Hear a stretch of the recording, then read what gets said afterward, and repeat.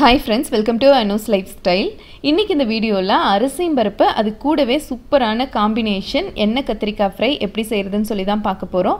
அரிசியும் பருப்பு வந்து ஏற்கனவே நான் வீடியோ போட்டுருந்தேன். அது வந்து நிறைய பேர் பார்த்துட்டு கமெண்ட் பண்ணியிருந்தீங்க. மில்லியனுக்கு மேல வியூஸ் போயிருந்துச்சு. அதுல வந்து நான் அதுக்கு நல்ல காம்பினேஷன் சொல்லுங்கன்னு சொல்லிட்டு நிறைய பேர் கேட்டிருந்தீங்க. அதுக்கு ரொம்ப ஆப்டான காம்பினேஷன் இந்த கத்திரிக்காய் ஃப்ரை தான். ஸோ இன்னைக்கு வந்து அரிசியும் பருப்புக்கு இங்கே வந்து 1 கப் அளவுக்கு அரிசி 3/4 கப் அளவுக்கு நான் வந்து பருப்பு ஊற வச்சிருக்கேன். கொஞ்சம் கொலைய வேணும் அப்படிங்கிறதுனால 3/4 கப்பு பருப்பு போட்டிருக்கிறேன். உதிரியா நல்லா வேணும் அப்படின்னா ஒரு பாதி பருப்பு போடுங்க. 1 கப் அரிசிக்கு 1/2 கப் பருப்பு போதும். இங்கே வந்து கத்திரிக்காய் சின்ன சின்ன கத்திரிக்காயாக எடுத்து வச்சிருக்கிறேன். இப்போ வந்து இந்த கத்திரிக்காய் ஃப்ரைக்கு நம்ம ஒரு பவுடர் ரெடி பண்ணிக்கலாம். இதுக்கு வந்து ஃபஸ்ட்டு வறுக்கிறதுக்கு ஒரு ஸ்பூன் வந்துட்டு கடலைப்பருப்பு, 1 ஸ்பூன் மல்லி, 1/2 ஸ்பூன் அளவுக்கு உளுத்தம்பருப்பு, கூடவே இங்கே ஒரு 4 காஷ்மீரி சில்லி எடுத்து வச்சுருக்கேன். நல்ல காரம் வேணும் அப்படின்னா கூட 2 இல்லை 3 நார்மல் மிளகாயும் எடுத்துக்கோங்க. இதுக்கு கொஞ்சமாக எண்ணெய் விட்டுட்டு இப்போ இது எல்லாமே நல்லா செவக்க வறுத்து எடுத்துக்க போகிறோம். ஃபஸ்ட்டு இந்த மல்லி, கடலைப்பருப்பு, உளுத்தம்பருப்பு இந்த 3 செவந்ததும் மிளகாயும் போட்டு நல்லா வறுத்து எடுத்துகிட்டு போகிறோம். ஸோ இது நல்லா செவந்து வரட்டும். அதே மாதிரி இது வறுத்ததுக்கப்புறமா ஆற விட்டு அரைச்செடுக்க போகிறோம். நல்லா ஃபைன் பவுடராக இல்லாமல் லைட்டாக குறைன்னு இருக்கிற மாதிரி இதை வந்து நம்ம பவுடர் பண்ணி எடுத்துக்க போகிறோம். அது இங்கே இப்போ நல்லா வறுத்தாச்சு. அது அப்படியே ஆறிட்டு இருக்கட்டும். அதுக்குள்ளே வந்துட்டு பார்த்திங்கன்னா இங்கே கத்திரிக்காய் வந்து எல்லாம் கட் பண்ணிக்கலாம். நான் ஏற்கனவே சொன்ன மாதிரி முடிஞ்ச அளவு சின்ன சின்ன பிஞ்சு கத்திரிக்காயாக எடுத்துக்கோங்க. அதுதான் நல்லாயிருக்கும். இல்லைனா குழஞ்சி வந்துடும் நமக்கு. அதுக்கப்புறமா ஒரே ஒரு சின்ன துண்டு புளி வந்து அங்கே ஊற போட்டிருக்கிறேன். நம்ம இங்கே வறுத்து வச்சுருந்ததெல்லாம் நல்லா ஆறி இருந்துச்சு. இப்போ அதை ஒரு பிளெண்டரில் போட்டு நல்லா பொடிச்சு வச்சுட்டேன். இப்போ இந்த கத்திரிக்காயெல்லாம் கட் பண்ணியாச்சு. நம்ம ஃப்ரை பண்ண ஸ்டார்ட் பண்ணிடலாம். நல்லெண்ணெய் கொஞ்சம் ஒரு 4-5 ஸ்பூன் நல்லெண்ணெய் சேர்த்துட்டு அதில் டைரெக்டாக வந்து கருவேப்பிலை சேர்த்துக்கலாம். கருவேப்பிலை பொரிஞ்சதும் நம்ம கட் பண்ணி வச்சுருக்கிற கத்திரிக்காயை சேர்த்துக்கலாம்.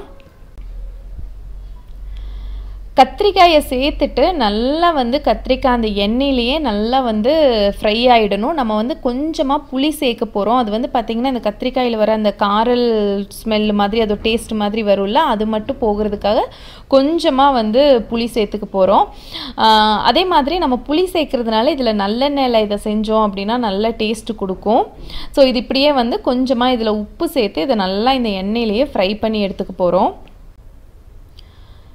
இது வந்து பார்த்திங்கன்னா அரிசி பருப்பு ரெடி ஆகிற டைமில் இதுவும் வந்து நமக்கு ரெடி ஆகிடும். ரொம்ப சிம்பிளாக ஒரு 10 நிமிஷத்தில் எல்லாமே நம்ம வந்து ரெடி பண்ணிடலாம். இப்போ நான் வந்து இது இங்கே சைடில் வதங்கிட்டு இருக்கட்டும். பக்கத்தில் வந்து அரிசி பருப்பும் தாளித்து விட்டுற போகிறேன். குக்கரில் எண்ணெய் ஊற்றி கடுகு பொரிய விட்டு இப்போ வந்து வெங்காயம் கருவேப்பிலை சேர்த்து வதக்க போகிறேன். இது கொஞ்சம் எண்ணெய் கூடுதலாக இருந்துச்சுன்னா தான் நல்லாயிருக்கும். இது வந்து பார்த்திங்கன்னா நான் இன்றைக்கி மிளகாய் எல்லாம் எதுவுமே சேர்க்கல. டைரெக்டாக தக்காளி சேர்த்து சாம்பார் தூள் சேர்த்து ஒரு பருப்பு சாதம் மாதிரி செஞ்சுட்ருக்கிறேன். ப்ராப்பராக அரிசியும் பருப்பு வந்து ஏற்கனவே வீடியோ போட்டிருக்கேன். அதோட லிங்க் வந்து இந்த வீடியோவோட கீழே டிஸ்கிரிப்ஷன் பாக்ஸில் கொடுக்குறேன். நீங்கள் கண்டிப்பாக அதை செக் பண்ணி பாருங்கள்.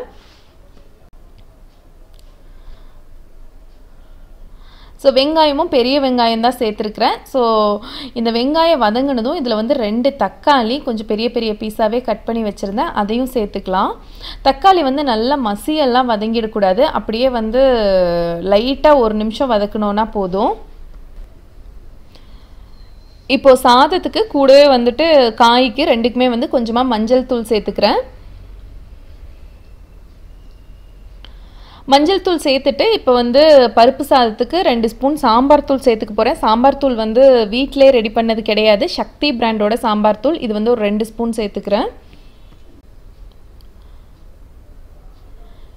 இதிலே வந்துட்டு காரம் இருக்கும் அப்படிங்கிறதுனால தனியாக நான் மிளகாய்த்தூளோ மிளகாயோ எதுவுமே சேர்க்கல. எல்லாமே வந்து நான் காரம் ரொம்ப கம்மியாக தான் செஞ்சிட்ருக்கிறேன். ஸோ இது 2 ஸ்பூன் சேர்த்து லைட்டாக ஒரு மிக்ஸ் பண்ணி விட்டுட்டு நான் ஏற்கனவே சொன்ன மாதிரி தக்காளியெல்லாம் நல்லா மசிஞ்சிடக்கூடாது. அப்படியே தக்காளியாக தெரிகிற மாதிரியே இருக்கணும். இப்போ வந்துட்டு நான் 1 கப் அரிசி 3/4 கப் பருப்பு ஊற விட்டுருக்கிறேன். இதுக்கு வந்து மொத்தமாக 3 கப் அளவுக்கு தண்ணி சேர்த்துக்க போகிறேன்.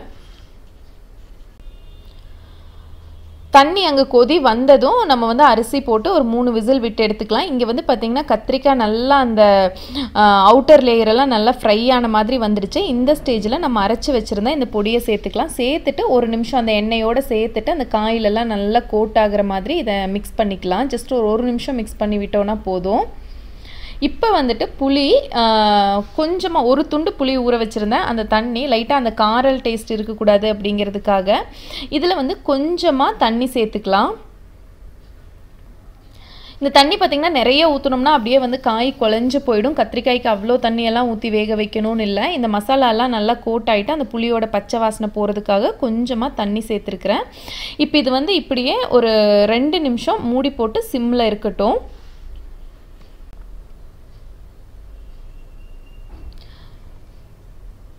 ஸோ அவ்வளோதான். இங்கேயும் வந்து அரிசியும் பருப்பையும் போட்டுட்டு விசில் விட்டுடலாம். 3 விசில் விட்டோன்னா கரெக்டாக இருக்கும்.